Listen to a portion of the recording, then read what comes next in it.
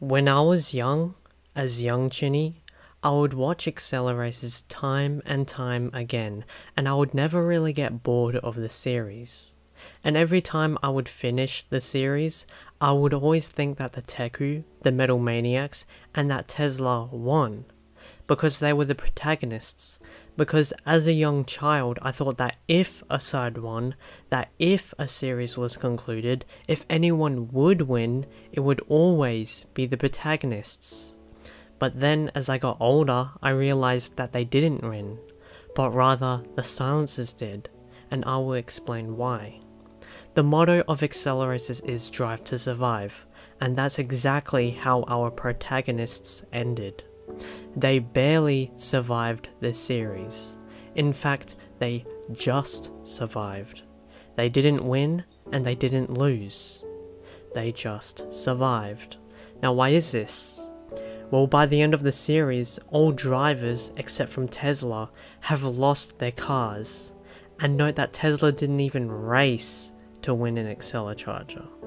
But not only that, their base of operations, the Acceledrome, is destroyed, and they have no AcceleChargers, and they never even reached the Accelerons with the exception of Vert, and they don't even have Vert with them.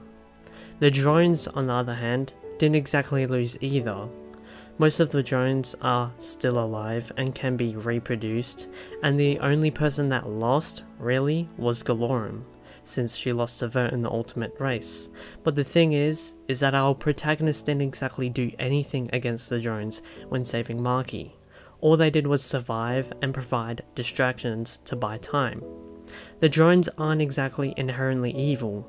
They are just guided by Galorum's orders, who coincidentally is also evil, and what she would do.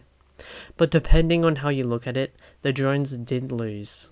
Their purpose was to win, and they failed at that, even though they did cheat. But the real faction, the faction that came out on top, the faction that achieved a proper result, was the Silencers. At the conclusion of the ultimate race, they have everything and have succeeded in all aspects. They have the Wheel of Power, they have the AcceleChargers, they have the Circle of Wisdom, and even then, they also have technically the best driver from our protagonists, Vert. And the only casualties they have, that the Silencers have, was one.